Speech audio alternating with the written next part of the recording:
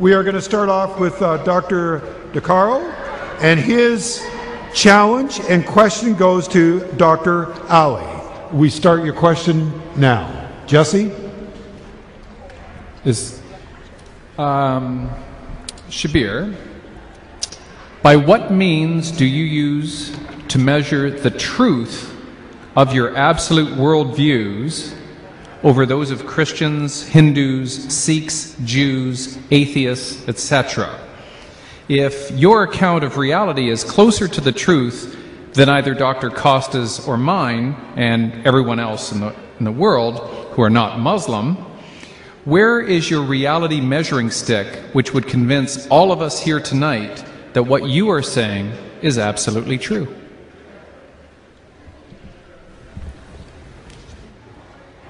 You can also come here. Please. Go. Yeah. Thank you for that question, Dr. DeCarlo. I wouldn't answer from the point of view of absolute truth, but I would answer from the point of view of my own relative experience. Like all of us, I have a certain history. I've been educated in a certain way. I've been brought up in a certain way.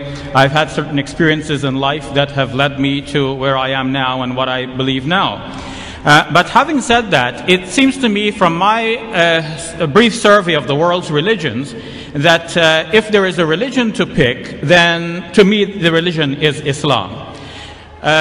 Going outside of the religious sphere and to think about atheism and other non-beliefs that are out there, or non-theistic beliefs that are out there, again I believe that Islam makes sense. Some of the problems Dr. DeCarlo mentioned here today with regards to belief in God, knowledge of God and His omnipotence, His benevolence and so on, I do not see these to be problems in the Islamic conception of faith in God.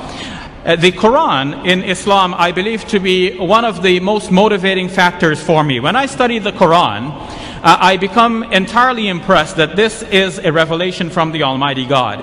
One of the things that confirmed this for me in modern times is noticing that there are certain mathematical patterns in the Quran that go beyond the mere meaning of the text. And this is a modern discovery. Prior to the age of the computer, we were not able to do these studies on the computer. Some people have done studies like this with regards to the Bible. There was Ivan Panin, and more recently Michael Drosnin and Jeffrey Satinover. But all of these studies have been discarded and discounted by those who have reviewed them independently. In the case of the Quran, on the other hand, there are many numerical correspondences between things, between numbers of verses, between numbers of chapters, numbers of words, numbers of letters, and it's forming such a tight-knit composition that it is clear that whoever authored this book has a very deep interest in numbers, has a sharp mind that could keep track of the numbers over the 23 years over which the Quran was being revealed, a piece at a time in a wide variety of circumstances, and didn't tell anybody about this until we can discover it only now. To me, this is the mind of God behind the Quran that we're now discovering. For example, one of these aspects is the number of times words occur in the Quran that are meaningful in terms of the numbers and in terms of each other. For example, tonight our debate is about Jesus. The Quran says that Jesus is like Adam, and the Quran means but they're both created by God. But there is another way in which Jesus is like Adam in the Quran. Each name, Jesus and Adam, occurs in the Quran 25 times. And if only once do they occur in the same verse, and another time in the same chapter. To think of the other 23 occurrences scattered in a variety of chapters in the Quran. Some chapters mention Adam but do not mention Jesus. Some mention Jesus but not Adam. And to keep count of the Prophet now reciting a piece at a time over 23 years in a variety of circumstances, how does he remember how many times he said Adam and how many times he said Jesus? More than this, the Quran mentions man, rajul, 24 times, and imra, a woman, also 24 times. The Quran mentions Satan, an angel. Satan 68 times, angel 68 times as well. The Quran contrasts this life with the life hereafter. Dunya in the Quran occurs 115 times. Akhirah, the life hereafter, also 115 times. What accounts for this phenomenon? What are the chances that you pick up a book, any book, and you ask yourself, how many times does this book mention the word day? Now, any book will tell you that there are 365¼ days in a year. Now, and every child almost knows that. But what are the chances that the book mentions the word day exactly 365 times? The chance is very remote. The Quran does precisely that. If one were to count the word yawm in Arabic without any suffixes in the Quran, it occurs exactly 365 times. This is one part of a larger phenomenon in which we see that the Quran measures things. Things are measured in the Quran, and the Quran actually draws attention to this. The last verse of the 72nd chapter says that God has measured everything numerically.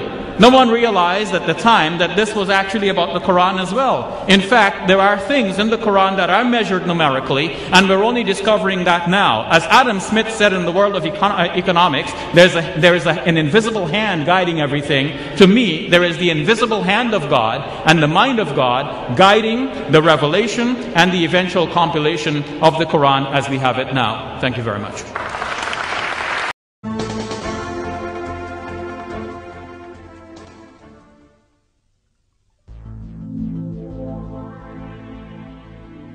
Apart from the miraculous characteristic of the Quran, which we have looked into so far, it also has a mathematical miracle.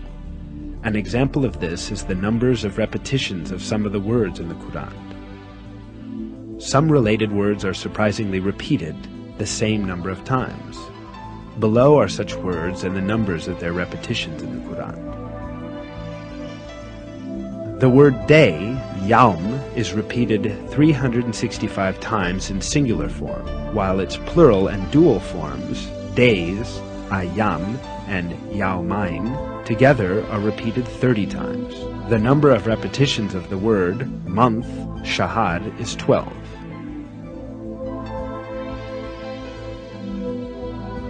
The word payment or reward is repeated 117 times, while the expression forgiveness, mughfirah, which is one of the basic moral principles of the Quran, is repeated exactly twice as many times.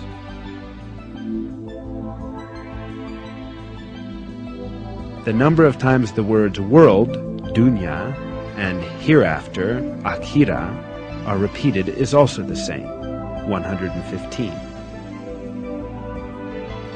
The statement of 7 heavens, Sab'a Samawat, is repeated 7 times. The creation of the heavens, Khalq al-Samawat, is also repeated 7 times.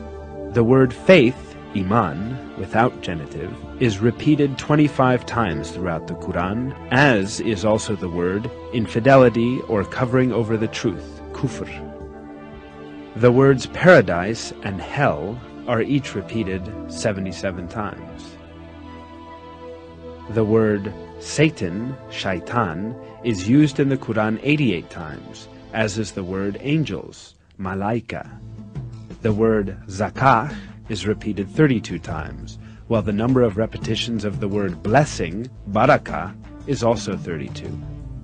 The words man and woman are also employed equally, 23 times. Sun, shams, and light, nur, both appear 33 times in the Quran. In counting the word light, only the simple forms of the words were included. The expression, the righteous, al-abrar, is used 6 times, but the wicked, al-fujar, is used half as much, i.e. 3 times. Human being is used 65 times. The sum of the number of mentions of the stages of man's creation is the same, i.e. human being, 65, soil, turab, 17, drop of sperm, nutfah, 12, embryo, alaq, 6, half-formed lump of flesh, mudgah, 3, bone, idham, 15, flesh, lahm, 12. The word land appears 13 times in the Quran, and the word sea 32 times, giving a total of 45 references. If we divide that number by that of the number of references to the land, we arrive at the figure 28.888888888889%. The number of total references to land and sea, 45, divided by the number of references to the sea in the Quran, 32, is 71.1111111111%. Extraordinarily, these figures represent the exact proportions of land and sea on the earth today.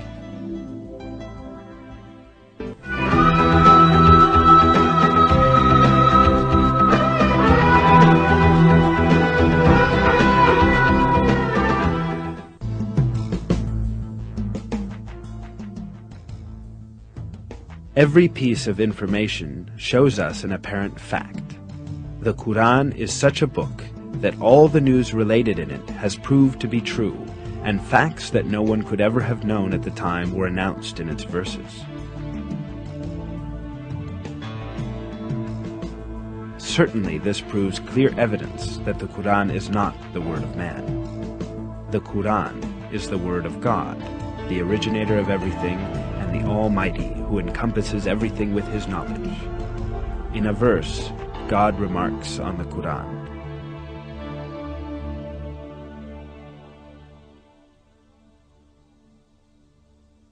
"If it had been from other than God, they would have found many inconsistencies in it."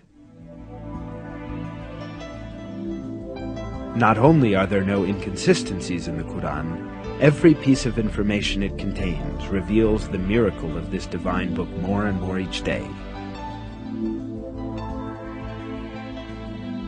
What falls to man is to hold fast to this divine book revealed by God and receive it as his one and only guide. In one of the verses, God tells us the following,